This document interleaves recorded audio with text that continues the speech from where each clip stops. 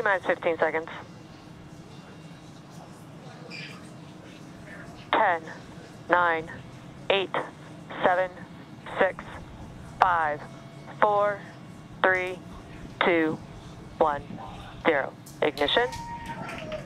And liftoff. M1D chamber pressure is nominal. Vehicle is pitching downrange.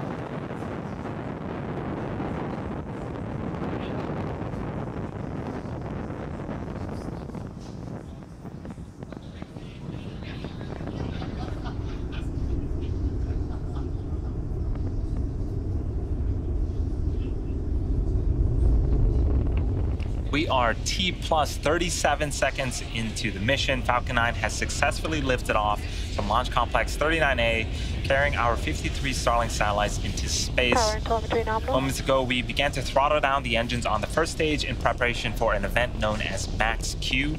This is where the vehicle will experience the highest amount of aerodynamic pressures. Falcon 9 is supersonic.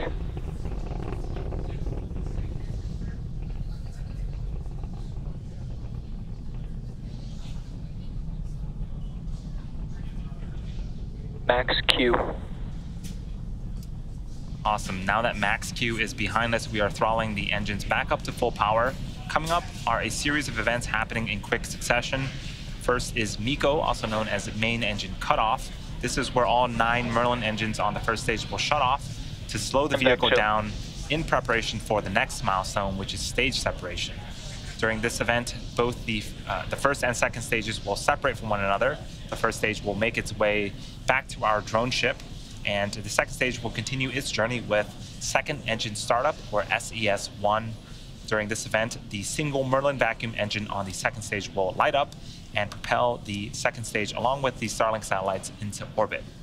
And then shortly after SES-1, we'll have the fairing halves deploy and expose our Starlink satellites to the vacuum of space.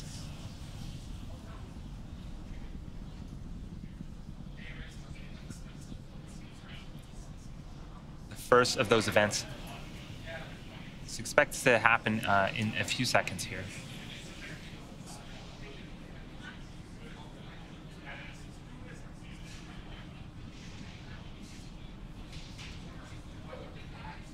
MECO. Stage separation confirmed.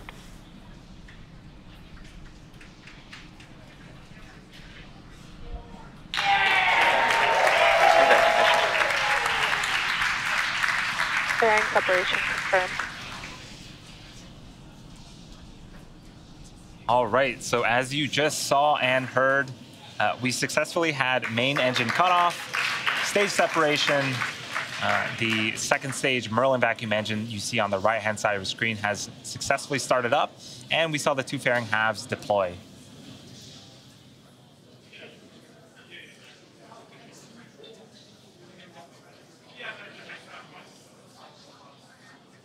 While the second stage is doing its job, the first stage is coming back home to Earth. That is what you see on the left-hand side of the screen.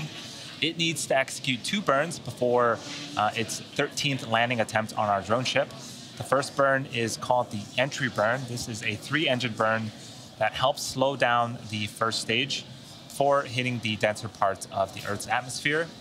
And then the second burn is called the landing burn. This is a single-engine burn that brings the vehicle speed down rapidly in order to land on our drone ship a short fall of gravitas.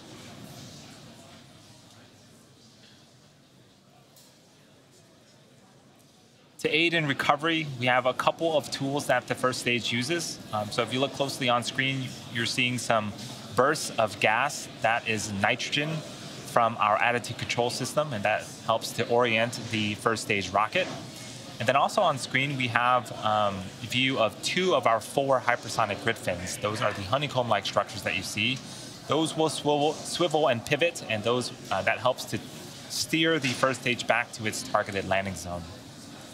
We also have 4 landing legs that are stowed at the base of the first stage.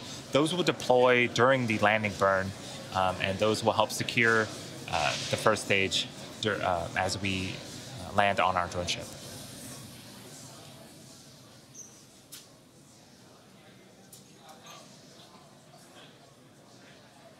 We still have about 2 minutes left before the first stage entry burn. Again, the first of 2 burns for the first stage. For now, we are just enjoying some great views of both the first stage returning back to Earth and the second stage making its way to space, makes its Both way vehicles into are orbit. following nominal trajectories. And I just heard the call out that we are in nominal trajectory, so things, again, continuing to go smoothly for today's Starlink mission.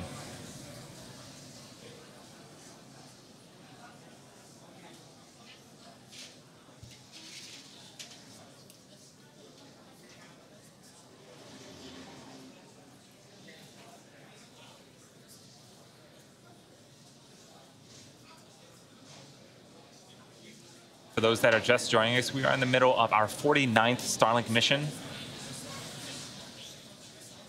If you weren't able to catch the liftoff, don't worry. We have 2 more launches this weekend, so be sure to tune in.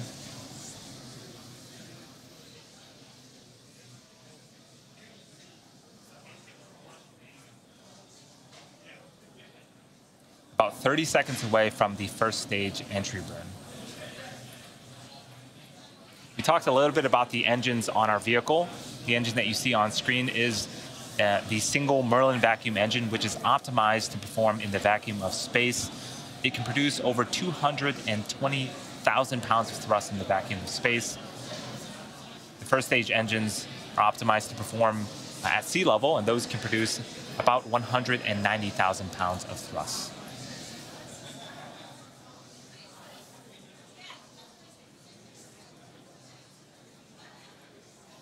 Stage 1 FDS has saved. Stage 1 entry burn startup. So on screen we have started the entry burn. This burn is expected to last for about 20 seconds. Earlier we saw the vehicle on the pad and the first stage was basically covered in soot. Stage 1 entry burn shut down. This is the reason why. So basically during the entry and landing burn, the vehicle is flying through its own plume of smoke, and that is what Both builds vehicles up the soot. continue to follow nominal trajectories. So landing burn for the first stage is coming up in about a minute, and shortly after the landing burn ends, we're going to be listening for a call out that's related to the second stage, known as SECO. That stands for Second Engine Cutoff, and we'll be shutting off the Merlin vacuum engine that you see on screen, and we'll be waiting for another call out related to the second stage of a good orbital insertion.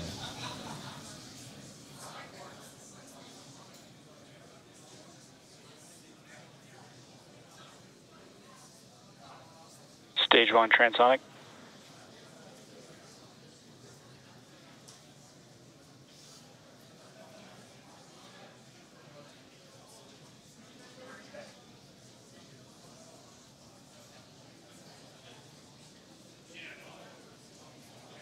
Stage 2 is in terminal guidance.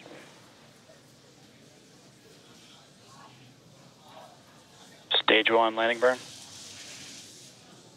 Stage 2 FDS has saved. So our landing burn has begun. It's a single engine burn. This is also the period where we'll deploy our landing legs. And here comes our first stage for the 13th time, attempting to land on our drone ship. Stage 1 landing leg deploy.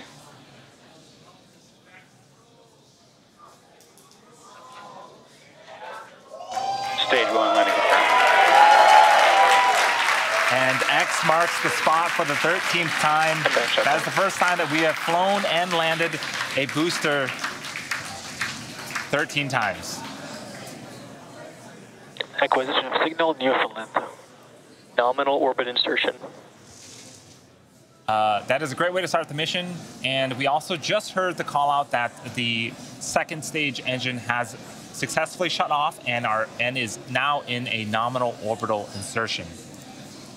With confirmation of both of those, we will confirm deployment of our Starlink satellites via SpaceX's social channels, but we'll also leave the mission audio live on our YouTube channel if you'd like to follow along through payload deploy. Thank you to the Federal Aviation Administration and our current Starlink customers, and of course to all of our viewers.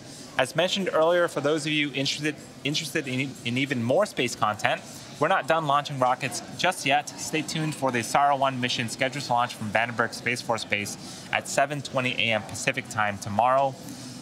Launch coverage will begin about 10 minutes before launch.